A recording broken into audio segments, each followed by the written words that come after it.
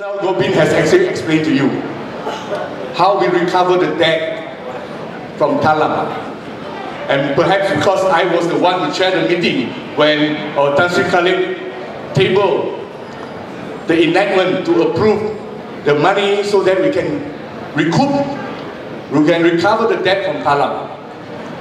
During Barisan National time, a lot of land were given to our state subsidiaries so that we can enter into all this joint venture project with Talam. A lot of lands have been signed off. And of course, in return, we are hoping for houses to be returned to the government, for some cash, or some shop lots. But when we checked, when we came into power, we checked all the files, nothing has come back. Or very little has come back. But there is no record of it. But of course, Tan Sri Khalid, he has agreed. He has appointed a team of experts to look through all the minutes of meetings and look through all the agreements that we have and discover that actually over the years, Talam has owed the state government a total sum of 392 million. That was not in the book. We discovered it. And Tan Sri Khalid called Talam and said, look, now I know you have a lot of projects in Selangor. We are going to have more projects. But make sure you pay up the debt before we approve your future projects. And Talam has to comply. That's the reason he signed the agreement, admitting that they owe so much to the state government. If we want to sue them in the court, that may take years. But we managed to force them to sign an agreement admitting that they owe us 392 million. And say, okay, since they signed the agreement admitting the debt, so pay up. We said, we don't have cash. We have only about 50 million cash for you. Never mind, pay up first, 50 million, we will get it first. Then what about the balance? 342 million. Well, we said, you have land, then give us your land. Of course, they had to agree. They appoint their valuer. And we also, the government, have our own valuer. Of course, private valuers, they value higher. You know? We said, never mind. We will take it at your price. Well, some people said, just like Chua Tiyong. Chua Tiyong said, look, you take the price of their valuers, of course it's higher, but it doesn't fetch value. We said, never mind. We are not brainless. We have actually put another clause in the agreement. In the event, all those land that given back to the state government does not fetch a value of 342 million, then you have to top up, give us more land. This is how we deal with it. And now we have collected almost all 100% of the debt from Talam. This is what we have done for the people's land. It's not easy. You know, we call it the debt. That is gone. You know, in corporate world, you know, if you can collect back debt of 20%, your boss will say, well done. If you can collect 50% of bad debt, your boss will say, excellent. So now we've collected almost 100%. This is the work of a genius, Tan Sri Khalid. And sometimes I complain to him, Tan Sri, you know, you are good at collecting debt, but you are very stingy in the government spending. I say, you are like a Chinese businessman. But recently I told him, Tan Sri, I think you are not a Chinese businessman. You are worse than a Chinese businessman. It's very calculated in all this project, all the spending. Oh, this is the situation now. Now, Najib, go back to Najib. So Najib is very worried now. As you can see his face. You compare his pictures now and the pictures, his pictures of 3 years ago when he assumed the duty of Prime Minister. Very different. I think he looks like he is getting 30 years older than his age. Now, it's not easy for him this round because time has changed. The whole situation has changed. I remember in one occasion, one of the functions, Najib was addressing the people. And as usual, he was attacking the opposition. He was attacking PR. He tell the people, don't trust Pakatan Rakyat. They are destructive. They don't know how to govern. Don't trust the opposition. opposition is useless. They know only how to spend money, they know how to make money. If you trust opposition, the country will finish. And before he finished his next sentence, his secretary came out to the stage and whispered him, Dr. Sri, please don't attack the opposition, because now you are speaking in Petaling Jaya, Selangor. In Selangor, we are the opposition. The time has changed. Those days they can attack us. Opposition, useless, destructive, don't know how to govern.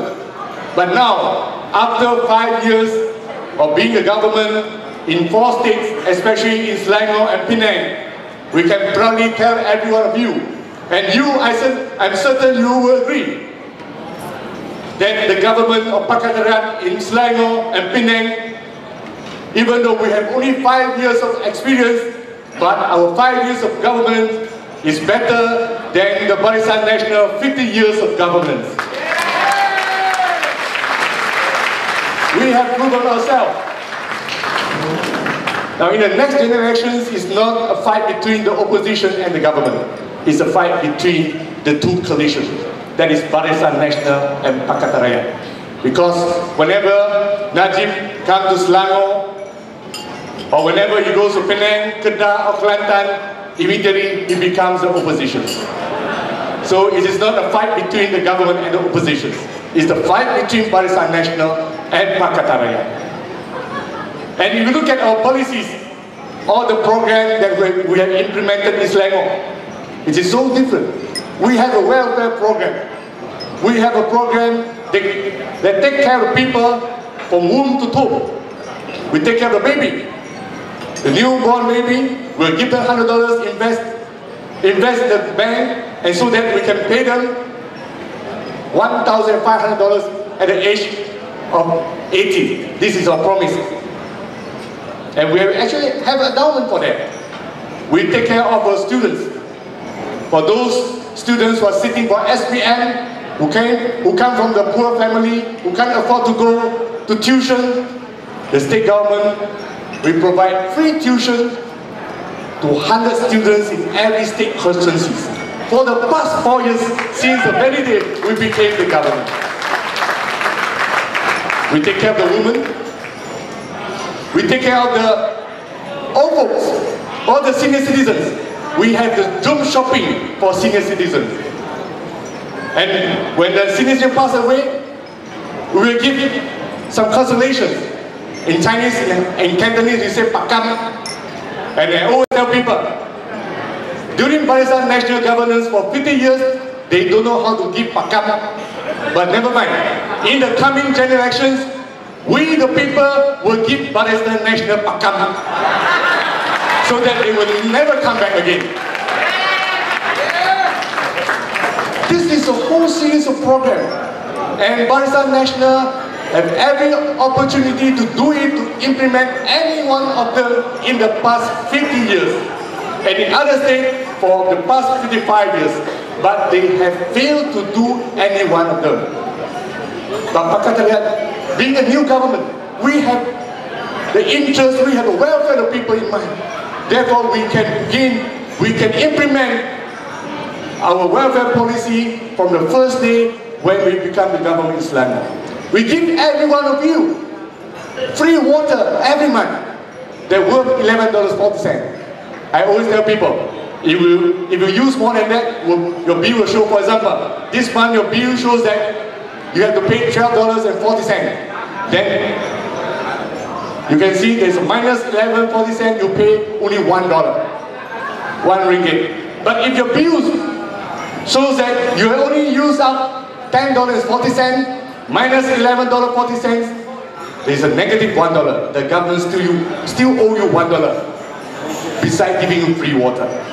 This is a program that we give to every citizen in Selangor. And we are sure, if we manage well, this country is a rich country. But it was poorly managed. It was badly managed by Barisan Nasional. And Barisan Nasional, given 55 years, incurred more debt They're making wealth for the people. We are petroleum producing country, but yet we look at our conditions compared to Singapore, compared to Indonesia today. We are in bad shape. And we cannot allow this to carry on. Good policy must come. And Selangor, besides giving all this welfare program, in the past 4 years, almost 5 years, we have spent 700 million for our welfare program for the people. That has never been done by Barisan Nasional. In 5 years, we spent 700 million for the people, returning to people, besides our normal expenditure. Every year, our budget is 1.6 billion. That is for our management and for all the development projects, and that has been done by the government, by the Barisan Nasional during that time. We spend the same amount of money maintaining the government and providing development for Selangor, 1.6 billion a year. But besides that, we have spent more than 700 million ringgit for the past 4 years for the people. That is additional to the 1.6 billion every year. But during this time, we never increased our quick grant. Our assessment rate, we never increased that. Yet, we can increase our reserve. I believe Tan Sri Kali told you just now. We have increased our reserve from 2008, when we took over from Barisan Nasional. The state reserve stood at 1.4 billion. That is after 50 years of governance by Barisan Nasional. But within a short span of 4 years, we have managed to increase our reserve from 1.4 billion to 2.5 billion. After spending so much, that is as much as 700 million for our welfare program. Now please, just do a simple calculation. How do we manage to do that? Without increasing the taxes, we increase our expenditure on welfare, yet we can increase our reserve. Now there are two reasons for that. Firstly, because we know how to manage the finance well. Spend wisely. For unnecessary expenditure, we don't spend. That is the first point. Secondly, which is more important, we have a very strict policies. We have a very important policies. That is, we make sure that our Menteri Besar, the Speaker, the State Assemblyman, the Parliamentarian, the councillors, we make sure that they don't mamam. That is the most important thing. We make sure that they don't mamam. We make sure that none of them will be given land for development. During Barisan Nasional time, if you are Adun or you are a MP, surely you will get land. And if you know how to apply for big piece of land, you can apply for 50 acres, 100 acres, then after that you enter into a joint venture agreement with the developers. Overnight you become millionaire. But no more under Pakatan. We do not allow any one of us holding any position in the government to apply land to become developers. That is our pledge, and that is our policy that shows that we can make sure that we become a clean government. And that is the most important thing. And we know that a lot of policies, a lot of programs, a lot of implementation by the federal government or Barisan Nasional have failed to do that. What they have done is they have privatized almost the whole country to their own cronies. As you know, TNB has been corporatized, almost privatized. The water supply has been privatized. Our highway has been privatized. Everything has been privatized. So that is our promise. That's why we say, if Pakatan we can make it to the Putrajaya with your support, we will make sure that you will review all the policy, we will review all the privatized agreement to make sure that we will take back all we are entitled to. The Rakyat of Malaysia have the right to claim back what we are entitled to. We should not allow Barisan Nasional to continue with the policies so that to make sure that our next generations to come will still have something to enjoy on this piece of land. Otherwise, it is actually frightening. Ladies and gentlemen, you know our budget, our federal government budget for the past 15 years has been in deficit for 15 years. And you know, I think it's time up. Our spending, our annual budget, the federal government annual budget stands at 260 billion. Now, 260 billion, this is our budget. This is our expenditure for management, for operation, and for development. 260 billion that we have to spend every year. And do you know how much is our debt, our national debt? I just now mentioned our annual budget is 260 billion, but our debt is close to 500 billion. And this is so much that Barisan Nasional have given us for the past 55 years. So I think enough is enough. And I know you are ready.